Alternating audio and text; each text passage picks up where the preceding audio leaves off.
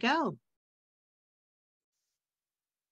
Hello and welcome. My name is Shannon Kemp, and I am the Chief Digital Officer of DATAVERSITY, and we'd like to thank you for joining this DATAVERSITY webinar, Achieving a Single View of Business Critical Data with Master Data Management, sponsored today by Precisely.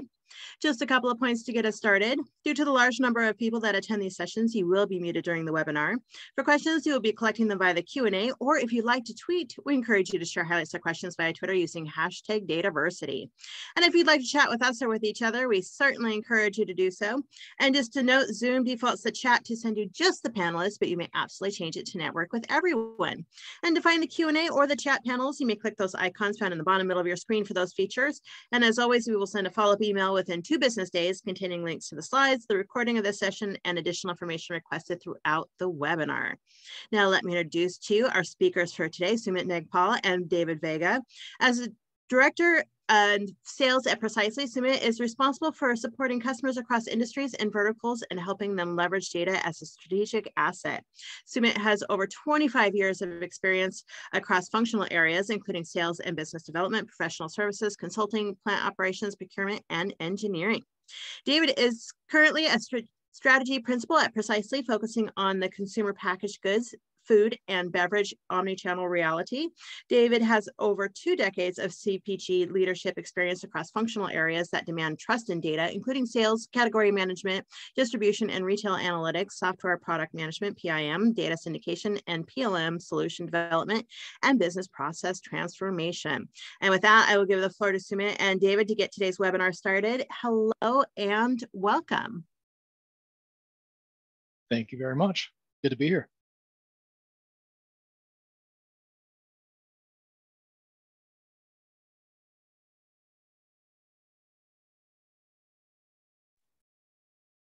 Thank you, Shannon. I hope everyone can see my screen. You can see it, Smith. Great. Hello and welcome. So thank you for joining the session today. Today we'll be talking about how a single view of data with MDM can support your business goals and strategy. We all know that today's digital economy runs on data. And if you are going to compete and thrive, the core business data must be right, it must be compliant, and just as important, it must be available wherever it needs to be by the business faster than ever. We are talking about the core master data that describes your business here, things like your products, your customers, your vendors, equipment, material, location data. So how do you improve the quality of your most important assets and ensure that it gets to all the right systems and people that need it quickly? But with today's loosely coupled system, digitizing process is challenging. We all know we need data in a single spot, but how do we get there? The critical data that powers your core business process and underpins your transformation is dispersed more than ever before. Now, for a minute, let's think about your customer data. It may reside in your ERP systems, marketing systems, e-commerce, point of sale, and several other systems. It may be great that you are able to take an order in time and process the order, but if it takes forever to process a customer record or set up a new customer, you lose the customer and the experience is not efficient. And you can certainly find any number of surveys or analyst reports that talk about this aspect. Here are some stats from Forbes, HBR, and our own data trends survey. When 2/3 of organizations say that siloed data negatively impacts their data initiative, and almost half of the newly created record have at least one critical error, it is no wonder that 84% of the CEOs doubt the integrity of the data on which they make their decision. Let's take a minute to think about this number. 84% of the CEOs doubt the data on which they make decisions.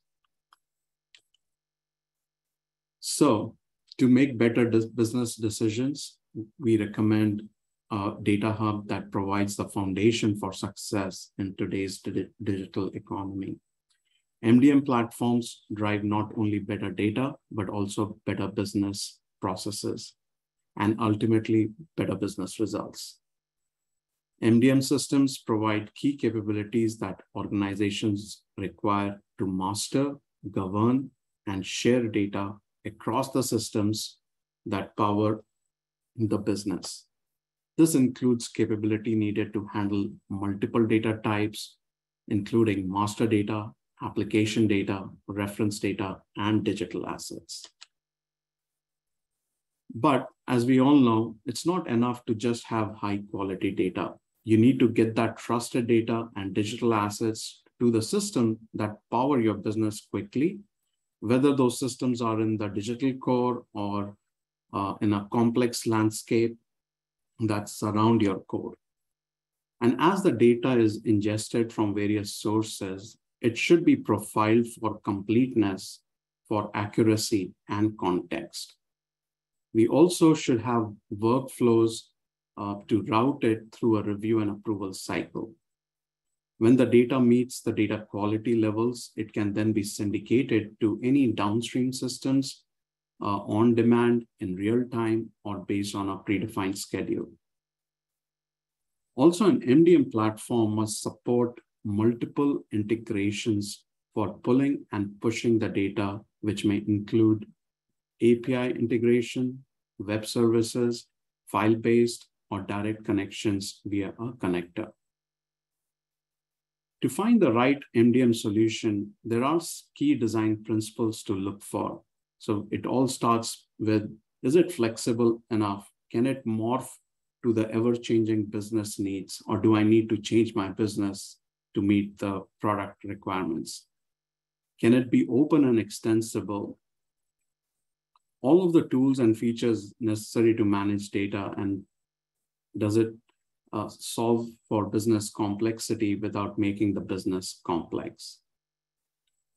It's never just about the product. It's also, you have to factor in the people using that product and the process. So all three need to come together to achieve the desired outcome. Let's focus on the technology first. Flexibility across data domains or data products and data types, implementation styles, different licensing structure and deployment model is critical for a flexible data hub. A highly flexible data model enables you to easily model any business requirement and data structure using the UI. It needs to be extremely flexible in many dimensions. Organizations can centralize data governance activities in a single platform, and doing everything in one platform lowers the total cost of ownership. Using a multi-domain MDM platform enables cross-domain intelligence. Now let me describe that. Using a multi-domain MDM, organizations can create linked relationships between different data products that allow you to navigate from a supplier record to a product record to a customer record, or vice versa. This ability enables business users to make sense of the data as well as establish relationships. Implementing a MDM provides several insights like managing and viewing master application data, reference data, and metadata across domains. We can enable users to aggregate and view analytical data from many sources within the platform, so you can also bring in sales history data or social sentiment data as needed. So a data hub solution for managing this type of data, be it product, customer, supplier, which allows you to ingest, synchronize with any source, whether it is your ERP, your CRM, and once ingested, does it allow you to validate that incoming data to make sure that it meets your data quality requirements? And once validated, the data can enter a workflow where it can be further enriched by business users, and each business user can own their own attributes. So no business user owns the entire record. Everybody's focused on their specific departmental specific attributes.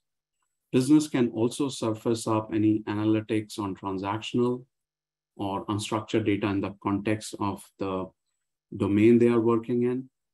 So for example, as I mentioned earlier, sales history or social sentiment data, how's the product performing in catalogs or on a website, can be viewed in the MDM as well. So it becomes a hub for better business, not just for better data. Let's look at some of the core capabilities that master data management platform should include. These include in the areas of data stewardship and quality, ability to secure access to the right set of attributes, the ability to track who made the change, when was the change made. We talk about aggregating content from multiple sources, do a match and merge, but also create a golden record so that you know or you have visibility to a complete record, but can also track the lineage. MDM platform should also allow you to integrate with multiple systems in your current landscape. It should allow you to browse the data or filter on the data in different ways using different types of hierarchy. So the same customer can be viewed in different hierarchies. So you can have a direct customer hierarchy or an indirect customer hierarchy.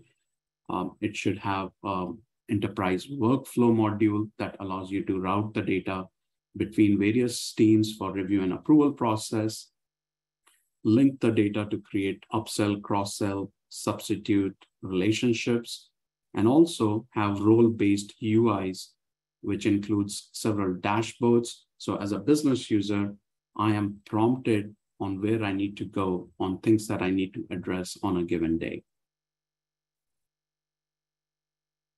As Forrester puts it, MDM is something you grow into, not dive into off the gate.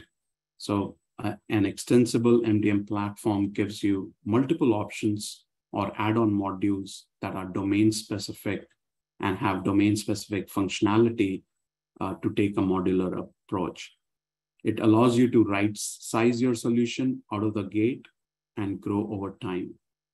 The key is not to try to do all of the things that you have in your vision all at once. You can start small, think big, and scale fast. Now, once you have standardized the data, it adds value to the organization. That's a given. But next, as you dedupe the data, it adds more value for possibly a different use case. Similarly, enriched data adds more incremental value. So as you traverse from point A to, or step 1 to step 6 on your data transformation change, you can start to derive value at every step, which is capturing value at every step in your data journey with MDM platform. So as you standardize the master data for each data domain or data product, you now have a connected data model or a data mesh through multi-dimensional and multi-domain capabilities. This helps you manage and see relationships between suppliers, their products, and customers that buy them and traverse in any direction. And also you can start anywhere. It also helps you with viewing data in different hierarchies that are naturally persisted, view complex relationships that are accurately represented, as well as have an optimal retrieval of complex and highly dimensional queries. It also gives you several opportunities to both ingest the data and extract the data in multiple ways. A good MDM platform also has match and merge capability that allows you to aggregate the content from different sources, whether it is ERP systems or just different data sources, create a golden record, and you can pick and choose the attributes on which the match and merge needs to happen. It also has screens or user interface for data stewards to look at any exceptions and make decisions, and also view a lineage on how that golden record was created. A good MDM platform should also have a flexible data model. A data model is how your, whether it is product data, supplier data, and relationship between them are represented. The metadata that is used to describe these objects, whether it is attributes or hierarchies, and how you visualize them as a business user. Organizations that are global or have global presence also need to store data in multiple languages. So our MDM platform allows you to do that and create the dynamic relationship between the entities and domains. And it provides you with several out-of-the-box data model that are industry and domain specific. Data quality is not a one-time event. It's a process, and an MDM platform should allow you to view the data quality throughout the life cycle of an object, whether it is product, customer, or location data. So it should profile the data, tell you where the gaps are, and allow you to enrich the data at every step. Business rules can be applied to help you in the process. So certain business rules can be invoked based on the state of the data in the workflow. Now, data enrichment can be done in multiple ways. It can be enriched from third-party sources or from users within your organization. A master data management platform should also allow you to keep a track of who made the change, when was the change made, and roll back to a previous version as needed.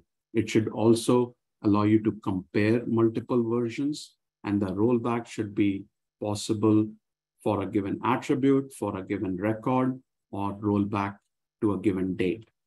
Now, this feature is really powerful and allows you to keep a track of who has made the change and why. No one user touches the entire product record. A product record is, or a customer record is made up of multiple attributes, and different teams work together to get the data across the finish line. So enterprise workflow capability allows you to route the product or customer or supplier information so that it gets reviewed by different individuals. It allows you to assign a work item or a task for review and approval purpose.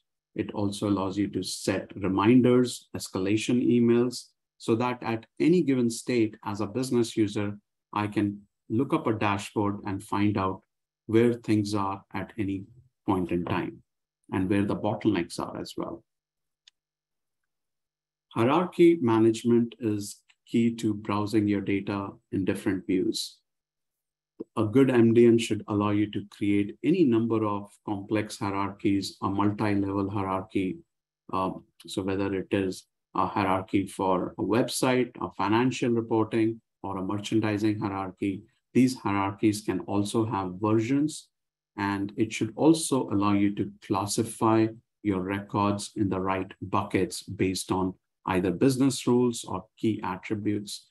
These hierarchies are used to make sense of the data and to quickly get to the right set of records that in a given category or subcategory. Now, taking that concept further, there's a concept of taxonomies which allow you to classify and structure your data or attribute your content in the right buckets. A good MDM should also support inheritance. So it should allow you to assign attributes at the parent level, and child or subcategories should inherit those attributes. Ownership can also be established at any level in the taxonomy. So you should be able to define which group or which user owns a given category, and they then can add and manage the attribution required for their own categories. Now, MDM as a data hub is designed to drive success for both the front office and the back office. Now, although MDM has traditionally been a back office initiative, empowering the front office or the business is also equally important. Now, you do that by enabling them to use the platform directly or giving them timely access to your trusted data that the business users can use. With that, I'll turn it over to my colleague, David, to walk you through the remainder of the presentation. David? Thanks, Amit. You want to go to the next page for me? Or I guess I can drive on my end. One second. Just a second. Okay. Yeah, sorry about that. Okay. Hi, everyone. So as much as we all love to talk about automated workflows, machine learning, and bots, we really know that there's no technology silver bullet that can run and evolve on its own. What we found is that successful programs, regardless of size, industry, or go-to-market strategy, really have 4 core components in place that complement their technology investments. The first one is an actionable framework for data governance that clearly aligns data to business objectives and outcomes. Once we've identified our critical data, we want to make sure that we clearly understand the business usage and ensure that our efforts directly align with the outcomes they expect. And an example of that is the way we approach business outcomes for data driven by timeliness and availability of data. And this will vary by one driven by accuracy and completeness of data. This also allows us to build a common business language for data. One of the common pitfalls we see in programs is a failure to share a common data vocabulary. We can have the best short-term data quality, but if people aren't aligned on what that data means and how it's used across the enterprise, we have really no shot at long-term success. You'd be surprised, or maybe not, that even things like the definition of a brand or a customer are misunderstood and misapplied across an organization. The next component is establishing an operating model for data collaboration and ensuring we have a complementary organizational structure. Once we're all focused on the most important things and have aligned on common definitions, we then have to define our data standards and business rules and ensure that we sustain the required levels of data integrity. Think of this as our playbook for data quality and governance. Once we know the playbook, it's a lot easier to align the roles and individuals that should run the plays. A common pitfall we see in a lot of companies is trying to define the organization or data roles first, and then trying to figure out how they all fit together along various processes. These really need to be done together to ensure a scalable model. Our operating model has to be a living, breathing thing. The business and their priorities are going to continue to evolve, and our operating model for data always needs to adapt. If you build an operating model based on just individuals and not a process, it's going to break down as soon as the individuals move on.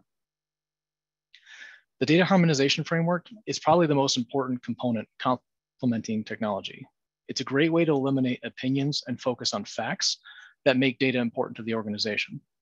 It may be counterintuitive, but the key here is to not ask the business what data is important. Because the truth is they probably don't know. You'll get 10 different answers from 10 different people. Instead, if we focus on the criteria that makes data important to them, we can identify and constantly evaluate which data fits that criteria and always be focused on data that's driving organizational value and business impact. The last component is, is defining a measurement model that drives adoption. At the end of the day, nothing on the page is going to matter or be supported long-term unless we can measure and demonstrate value to the company. Everyone who started a data program measures data quality in some way. What a lot of them fail to do is tie that to performance metrics that really mean something to the business. Data quality metrics are just numbers unless they have context to the things the business cares about. There's really a progression over time to fully defining the business impact measures, but they always need to be top of mind and always being worked on. To really gain long-term commitment and business partnership for your data organization, you really need to resist the temptation to just add new metrics that don't translate to meaningful business value. In the short term, they may make your DQ numbers look better, but they're very often not meaningful to the business. So can we go to the next slide?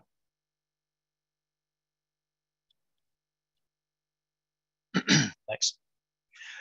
So establishing and following a data harmonization framework, that was one of the components we looked at. I want to spend a whole slide on this because it's a key aspect of how effective organizations perform and ensures a value-based approach to everything we do. Everything should start with defined goals and outcomes and focus on the value of the data enabling those outcomes. If we use that as the North Star to our approach, we should then follow a structured and repeatable process to identify our critical data, determine the appropriate harmonization approach, and establish a governance strategy that provides efficacy. The first step here is establishing the criteria that make a data element critical and make it a candidate for harmonization and governance. Here, we want to focus on the top criteria that make sense for the various functions or processes within the company, from business value drivers to risk avoidance, resource productivity to process and technical considerations. Really, any of the things that make sense to your organization.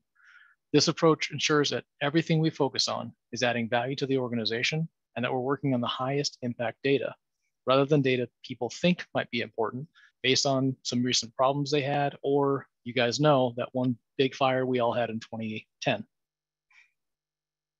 Once we filter out our data through this gate, the next step, we can identify the specific critical data elements that satisfy the specific decision criteria.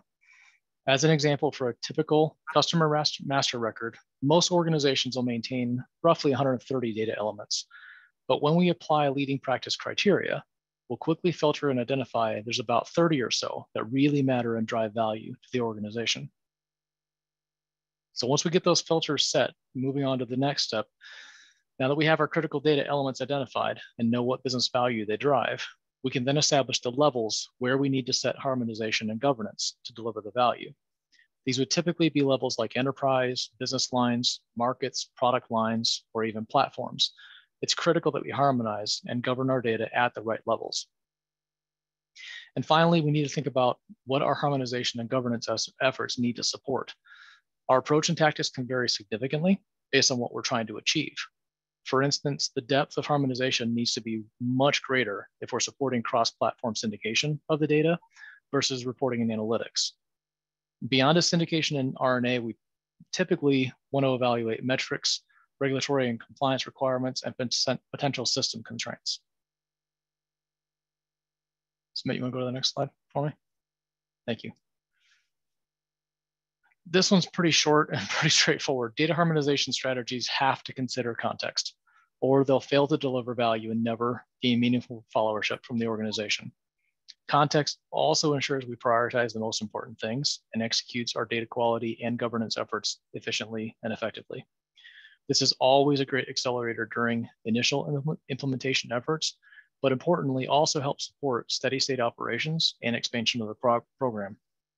Context is critical to all the data being syndicated between systems, being sent to data lakes, et cetera. It is just incredible how out of context things can get, and you can get really bad reports or really bad data being used because the right context was not there for the end users to see. And lastly, we'll talk about mobilizing the organization. So change management and org enablement are really key factors in gaining followership for your data programs. They also enable the company to fully leverage the value of your tools. The traditional change management path, which a lot of you have seen and you see reflected here in the track above, doesn't always work for data. Data is different than traditional process-centric change management in that data involves a lot of different personas and is sometimes just a piece of someone's job. A lot of times the key role may not even think of data as a part of their job description, but truly is. So when we mobilize these cross-functional teams, it's important we also align them around the goals for the data program and clearly outline their role in the process.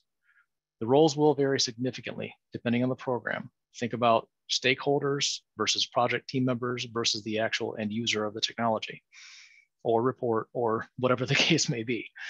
And then similarly, when we empower the organization with new capabilities, we need to be able to point to the measures that are important to them.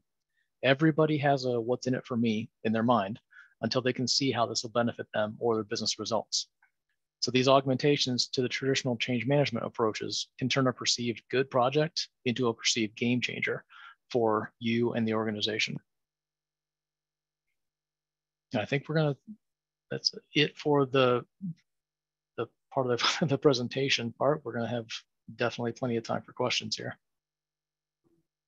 Well, thank you, Sumit and David, for this great presentation. Just to answer the most commonly asked questions, just a reminder, I will send a follow-up email for this webinar by end of day Monday with links to the slides, links to the recording, and anything else requested throughout. If you have questions, feel free to submit them in the Q&A portion. So diving in here, what is your view on using external data for enrichment, for example, D&B, et cetera?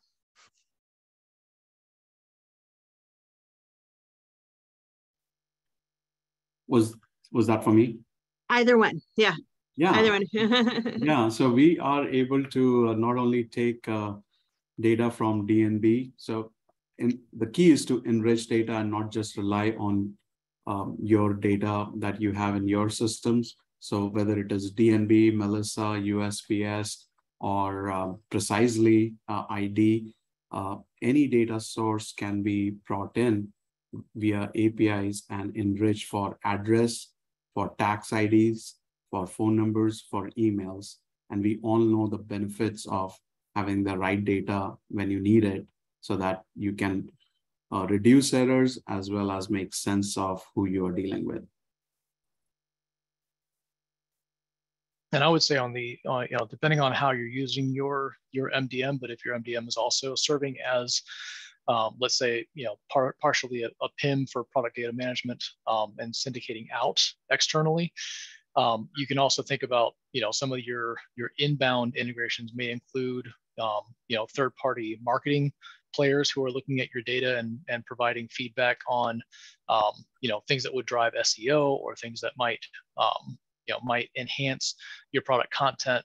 And that could be also integrated back into a workflow so that you could, get that recommendation in and either accept or reject the recommendation, and then, flow that data also back out, within the environment. Right. And with that, what is the main difference between a PIM, product information management, and master data management? I can take that. So product information management is a specific use case for master data management. With product information management, we are more concerned about how do I get a new product to market quickly and as efficiently? What are the right set of attributes that I need to describe for e-commerce or for print, catalog, consumer facing? With master data, when I do master data for product, I'm looking at the core attributes of a product record or a supplier record, the location data, the supplier data that describe that product or object, irrespective of how it is merchandised. So to summarize, PIM is a specific use case of an MDM platform. Some companies or some vendors have two separate products or two separate solutions, but there are others that allow you to implement both in one single platform. Perfect. So do you have any tips to encourage the business to embrace MDM and its impact for its investment?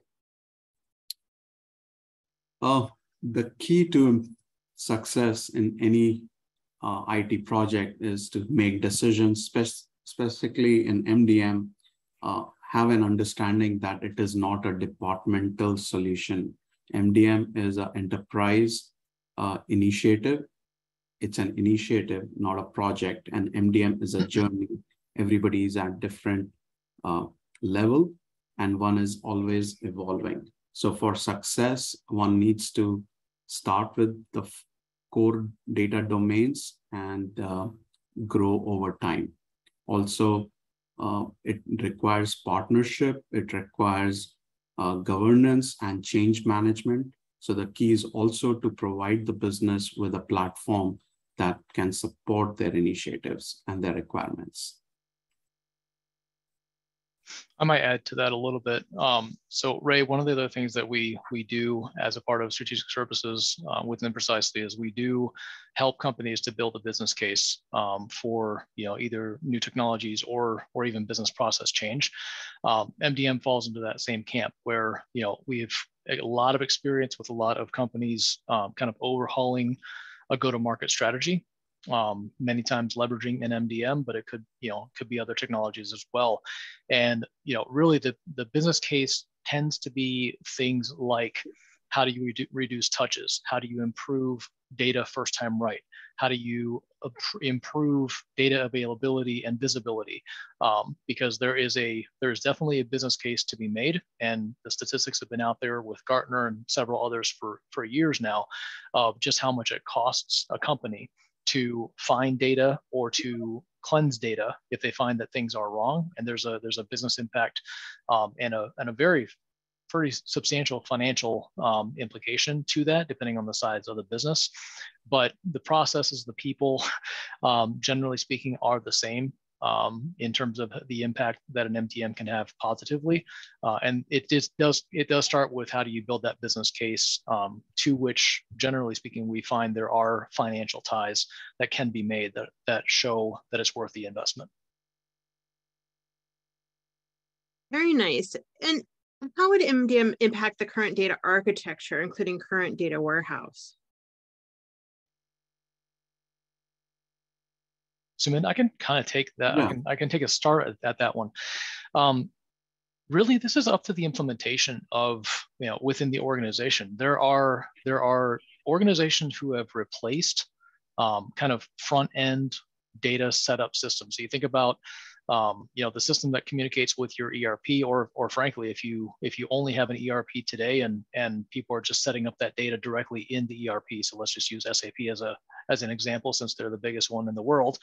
You have a lot of folks who are just going, directly taking a spreadsheet from, let's say, a marketer or whatever the case may be, product developer, and they're going in and keying the data into the SAP, the ERP directly. An MDM can be the front end of a go-to-market process, and the data collection from end to end can really happen within the MDM solution, and it can be outwardly syndicating data to your ERP, and writing data to to other databases, and also taking data in along the pathway. So it can really be used as a way to improve the speed with which you set up information about a product or a service. Or in some cases, it can also be sitting in the middle of the process. It kind of depends on the architecture and the processes that are involved as to whether the MDM, would be sort of an orchestration tool along the entire pathway, or sitting at the beginning, or sitting in the middle.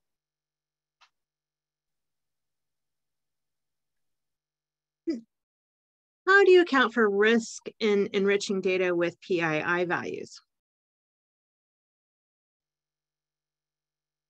So data, you take that one? Yeah. So a good MDM should allow you to not only secure the data vertically, but also horizontally, which means it should allow you to restrict or grant access to the right records, but also to the right attributes.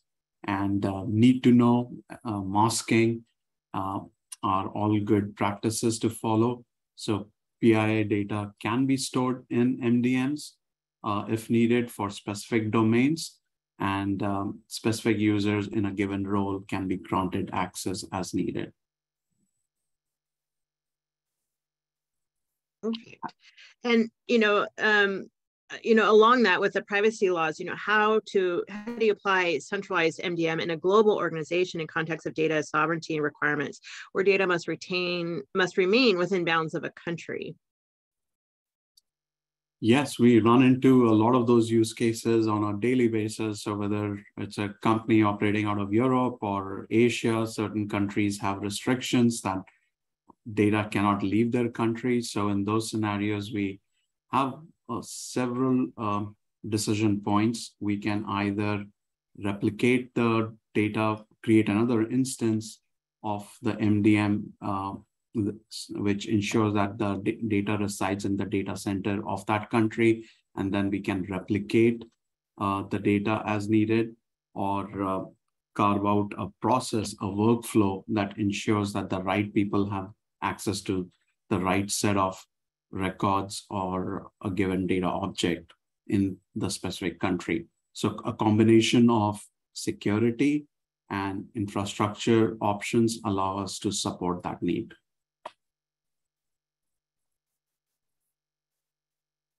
So what's a good way of explaining the difference between a system of record, an HRIS is the system of record for employee data, and an MDM solution that managers have access to the same data domain? David, you want to take that? I'm trying to think if I fully understand. Let me reread it. So, yeah, what's a good way of explaining the difference between a system of record and an MDM solution that manages the same data domain? So, for example, the system of record for employee data. Okay. I think generally speaking, it kind of comes down to, as I was saying before, sort of harmonization and the context, right? There are many times when your HR data may be very could be minimal, or could be, you know, you restrict, or could be, I should say, either minimal, or it could be the opposite. The HR system could be the system of record that has, you know, a lot of different data elements. So if I talk about, you know, kind of like the example before where I talked about a customer record may have 130 data elements, but only 30 are truly valuable to the business. Same kind of thing may be here, where an HR system may have all of your employee data. It could be, you know, a couple hundred, you know, data points about the employee, but only, let's say, 50 of those actually get sent down and used within an MDM context. And so it's really a usage and understanding of that lineage is also another thing that a good data governance program needs to have. Is you need to have visibility to that lineage to understand, you know, again, to your point, system of record, where that data is being used, and also how that data is being used. So context-wise, you know, an MDM may be using that for other things that the HR system would not use it for whatsoever. And so just making sure that as you're pulling the right data from the right place to send it to another reporting and analytics tool, or whatever the case might be, that the context and lineage of that data is understood. Hopefully that helped answer the question. Yes. So, and certainly the questioner, Michael, can add any additional thoughts to that. Moving on to the next question here, what if data governance have siloed data stewards for different segments rather than domain? It's difficult to build out the domain models with harmony.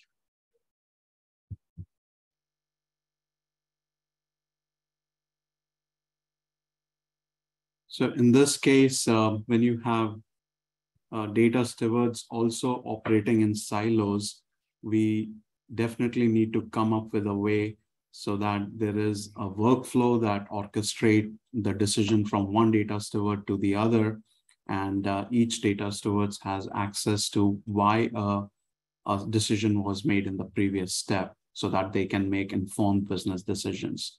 So it's possible to operate in this model using workflows and following multiple MDM implementation strategies.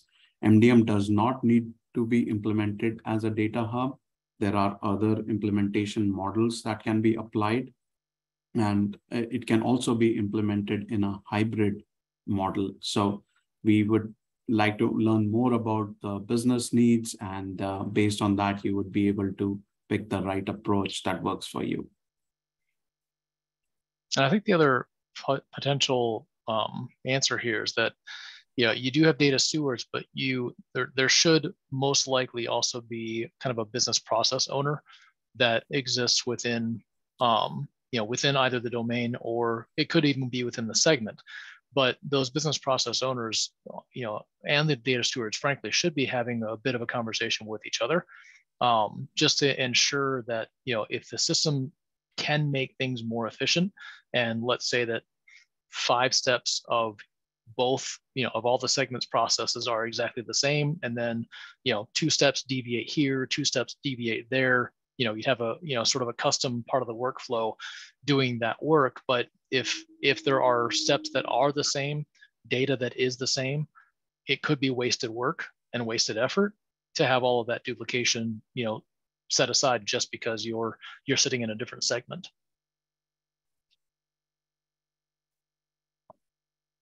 And how do you organize MDM data when data is shared across multiple business units with each with their own context, views, definitions, or values across common data.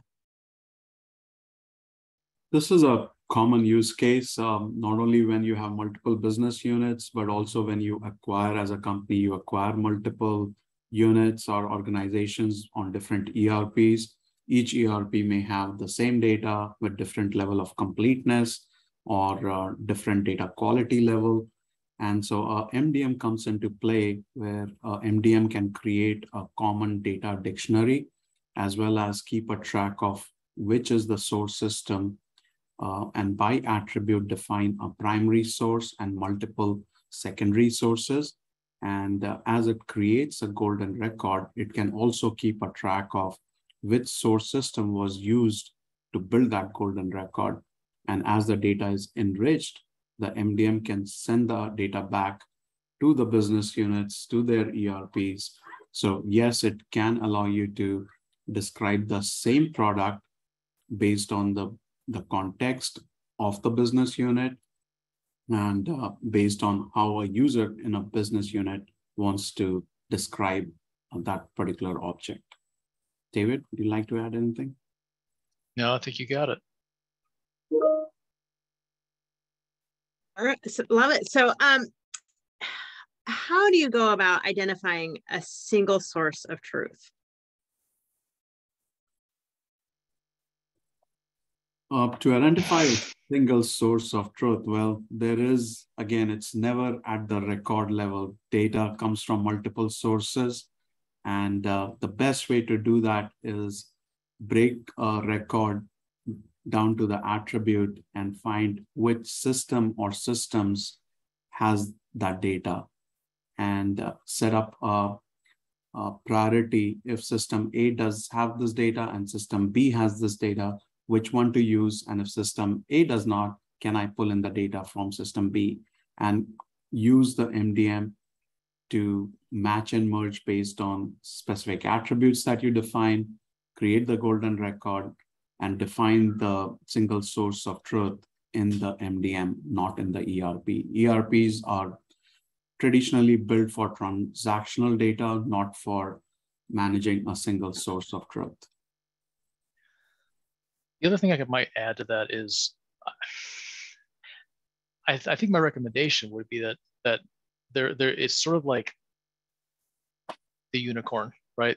Single source of truth at most companies, especially large companies or legacy companies, is probably just not tenable. It's probably not something that can actually be done. What really needs to happen is a focus on documenting and understanding the lineage of that data, and understanding, to Sumit's point, where the information has come from, where it is going, and especially if there's any risk of dual entry because you just don't have an interface from system A to system E, for example.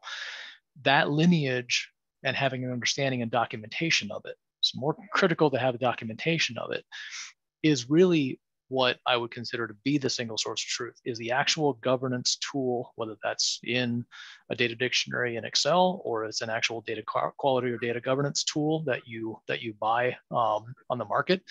The lineage part of this is how you will get to understanding not necessarily a single source of truth, but a truth about the source. And that's critical to understand that lineage and how data is used. And especially, like I said, dual maintenance, where you have system A not talking to system E, and therefore somebody has to rekey data. That's okay if it's necessary, but it's not okay if there is not an understanding of the fact that that's happening.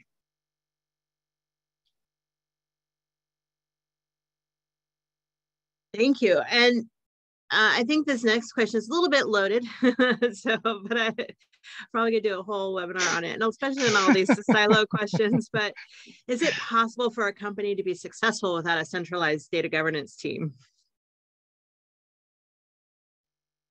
Yeah, I think. The answer is yes. I mean, 100% yes. There's thousands of companies out there who are making millions of dollars and don't have centralized data governance teams. Absolutely.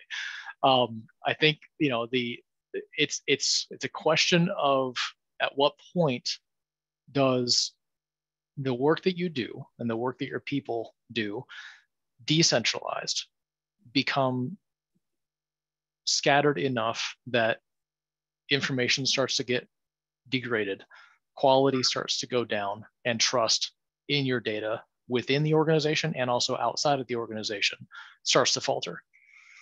That's really the point in time when you have to start looking at, do I need to start centralizing my processes, start centralizing a team, or get a technology in place or multiple technologies in place to start monitoring and managing my data? Because at some point, the scattering of spreadsheets, the scattering of, an Access database, the scattering of PowerPoint decks, may be fine in a smaller organization who doesn't have a lot of products, or maybe it doesn't have a lot of people. But at some point when that scale gets out of hand, you're going to either be driving significant productivity reductions and people spending more time trying to find information than they are creating and driving sales, or you're going to have, like I said, a degradation of consumer trust if your information is just wrong out there in the ecosystem. Thank you. A great answer. And just going back a little bit here in the chat, so many great questions coming in. How does MDM consolidate data sources when common keys among different data sources are not available?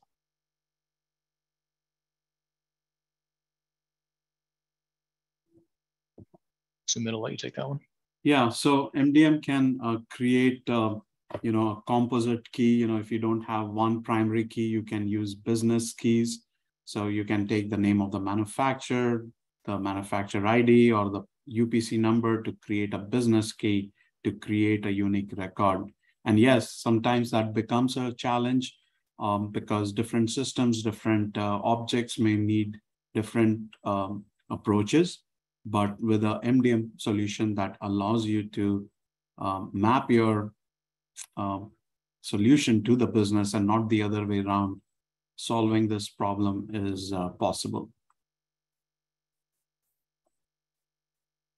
And we have indeed done, whole webinars on this next question, but, what would be your approach for developing data quality scores, and how would you continue to measure those scores? Several areas, and I'll let David also chime in here, but data quality scores can be built on, the fill rate, the accuracy, the timeliness of the data, and channel readiness reports can be set up that not only look at how complete is my data, but how accurate and is it in the right context of the channel that needs that data. David? Yeah, the only thing I'll add to that, I think, is my approach is always action oriented. Is number one, if it's a critical enough data element that it is supposed to be, let's just use the most basic of data quality metrics. Is it complete? If it's a data element that is critical to a process or critical to a KPI, and it means that it needs to be 100% complete all of the time, then great. That's a metric that you should put in place. But if you have a field that is, let's say, conditional, and sometimes it's supposed to be filled in, sometimes it's not supposed to be filled in, well, you're going to have to build a data quality metric against that also has the, if it's conditional, so if it's only filled in if this other field is filled in, then you've got to bake that whole data quality data set together to understand those connection points and understand that context. Because what you don't want to do is have the conditional field where it's a 35% completeness hit and people start scrambling thinking that there's a problem, when that's exactly what's expected, because only 35% of the other attributes that it's conditional on are actually filled in. So it takes a little bit of time and understanding, truly, when I want to score an attribute. Number one, do I want to spend the time scoring it? Number two, what is the context and the action that I'm going to take if I have a quality score that's less than X%, right? And that's another thing that needs to be considered in the longer term is not all scores are created equal, right? Again, go back to does that attribute and the completeness or non-completeness or conformity of it or the accuracy of it, those things that you want to score, do those measure up to something that is meaningful, either has a negative business impact or a business opportunity by having that score be, greater than 80% or greater than 50% or at 100%. So those things all have to be kind of taken into context when you're setting up your data quality scores. What is it that you want to score? Why is it that you want to score it that way? And truly the last part of it is, what is the action that's going to be taken? And there's a process, right? So the action needs to also come with who takes the action. What is the process? Does the action need to be governed and approved by somebody? Because even that, when you're trying to bump up data quality scores, you could temporarily hire somebody to just, crank out a bunch of data to get something from 80% to 100%. But does that need to be approved? Does it need to be reviewed? Right? That all is, I would call that process, right? To make your data quality scores improve, you still need to make sure that it's governed and managed well to achieve that data quality score you're looking for. Very nice. So I think we've got time for one more question here. Do you have a list of criteria that makes data important? Ooh, do we? Yes, we do. We actually do have a what we call a critical data element decision tree.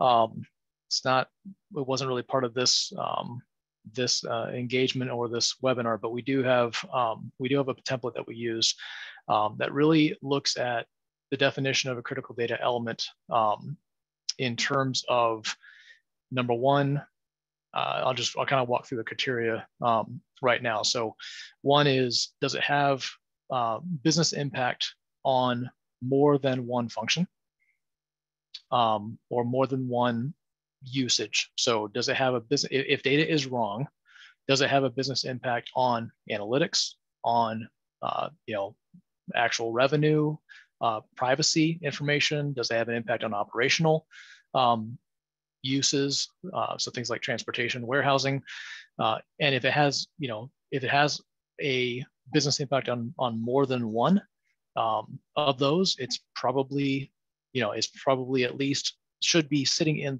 this might be critical to the organization. If it has an operational impact, so if that data and the reporting that comes off of that data impacts more than one team, so think about a business segment, a region, a different function, sales versus marketing, the pricing team. Again, if that data element hits more than one functional area, probably also falls into the camp of being a critical data element that needs to be looked at. So business impact and operational impact are sort of the two big areas that we look at, and you're looking again at cross business units, cross functions, and if that attribute is used and impacts more than one of those things, most likely it's a critical data element. But the key there is, even if we say that it is a critical data element, you still have to take that one next level to say, how do we want to govern that data, right? So is it critical enough that we need to have it actively managed in the tool at the time of entry? Or is it passive, right? So you got active versus passive governance strategies. And the passive would be, let me throw a scorecard together. That scorecard will run, once a week, once a month, and here's the action that gets taken if that data is inaccurate or found to be incomplete at that time.